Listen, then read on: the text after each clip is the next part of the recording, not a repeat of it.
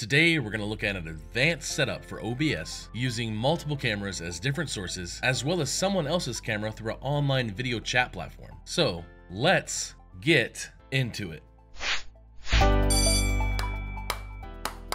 So with today's lesson, we're going to load up our OBS open broadcast software program. Today, we're going to be using what's called a nesting scene. We're going to dive into it, but a nesting scene is basically you making multiple scenes, and then on any new scene, you can add that scene as a source. We'll jump into it. I'll show you. It gets pretty simple. We start out with our initial camera 1 scene, and we're going to add our sources of our first camera. So let's go to sources, hit the plus add source button, go to video capture device and select it. Next, we're going to name this our camera 1, and hit OK. It's going to pull up some options of whatever cameras you have on your computer. I'm going to select my main one, which is my Logitech Brio 4K. Now, it's important that you make sure you get your settings right on your camera. I like to go down to resolution, since this is a 4K camera, and put it at 1920 by 1080 resolution right here. And now, as you can see, it's a little wider. A minute ago it was more boxed, and that's the standard default setting, but we're going to go ahead and save that and hit OK.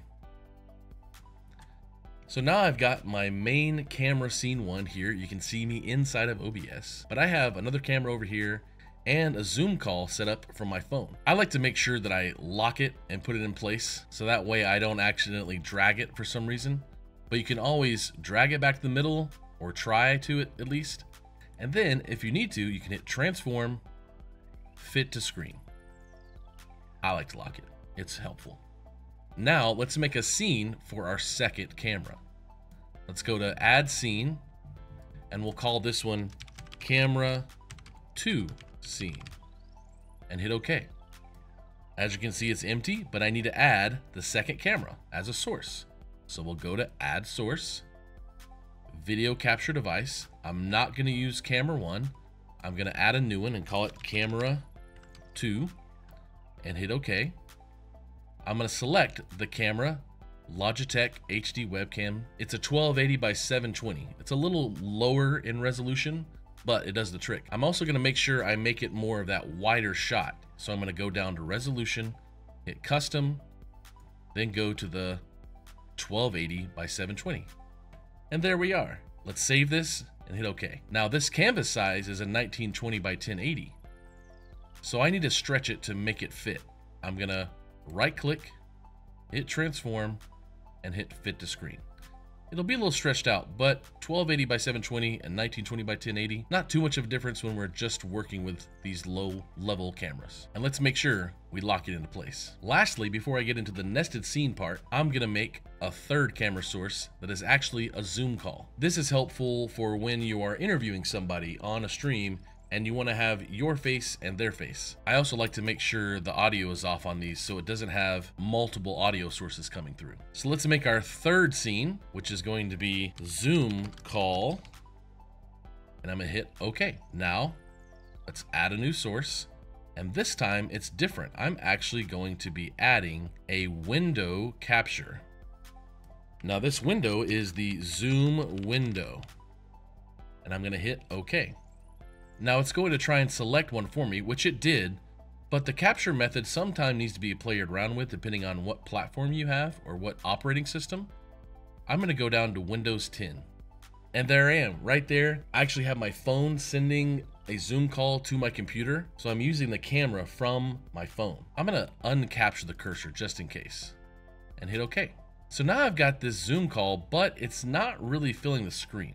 I need to fix that. I have the Zoom call all stretched out, but I need to get just this part. So what you can do is you can actually, inside OBS, you can hold the Alt button, you can go over and you can drag and it will turn green.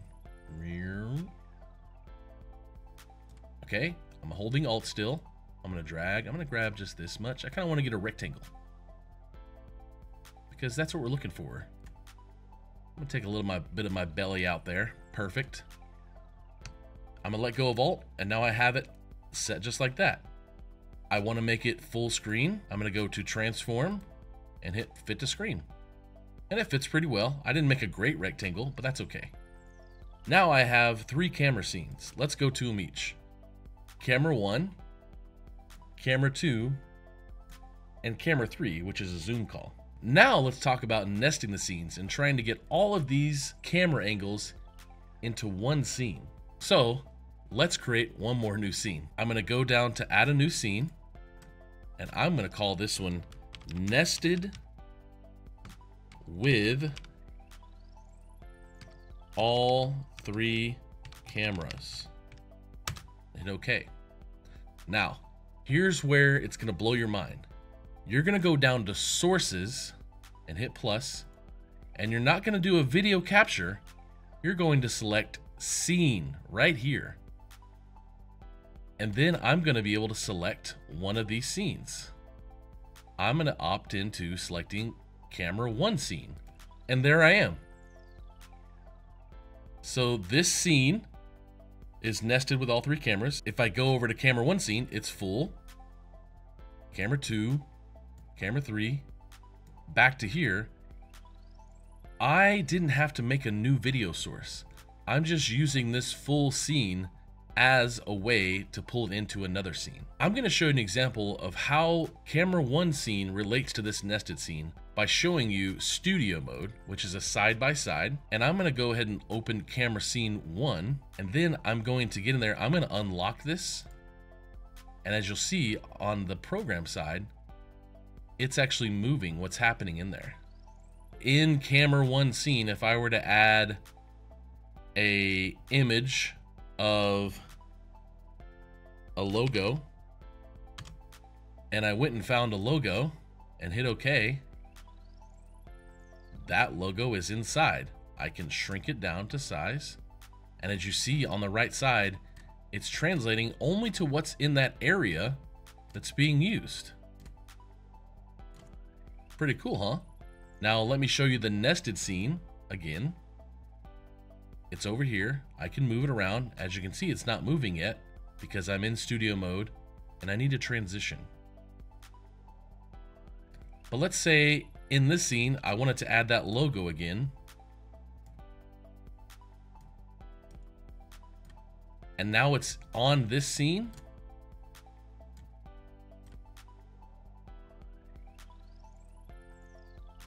And as you can see, if I go over to camera scene 1, that's showing up just here. Nested scene, let me transition. Let me get out of studio mode just to make it a little simpler. This is the nested scene, okay? This is where everything is gonna land. It's pulling from camera scene 1. And remember, if I go to the nested scene, studio mode, I go back over to camera scene 1 here, and I try to move things around, it moves it around in that little area that I have, that 1920 by 1080 block. Let's go ahead and lock that in, Let's get out of studio mode. We're in the nested mode. Let's pull the logo out just so you can see things. I want to put this camera 1 up here. And now let's add camera 2 by going to scene. Remember, it's a scene. Click scene, camera 2 scene, hit OK. And there I am. I'm going to move this around, change the size, and now in one scene you can see me from 2 angles.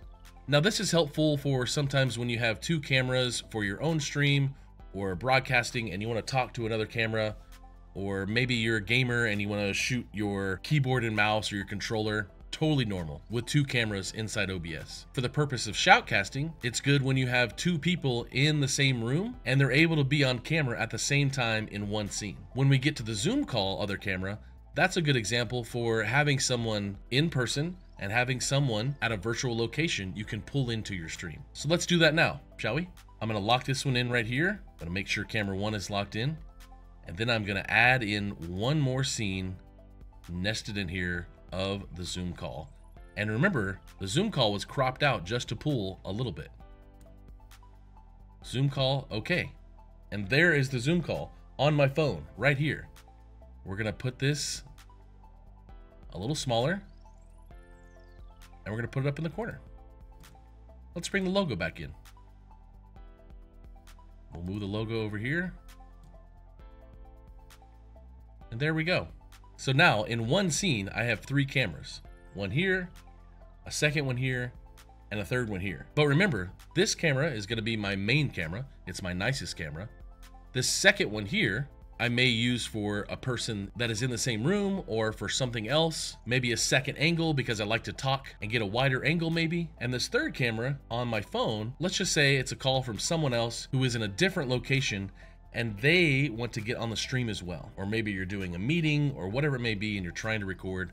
There's lots of options, okay? One other little tip I wanna tell you about is the Zoom call. Sometimes the Zoom call, if you are cropping out the image like we did, and something happens like I'm going to minimize the actual window.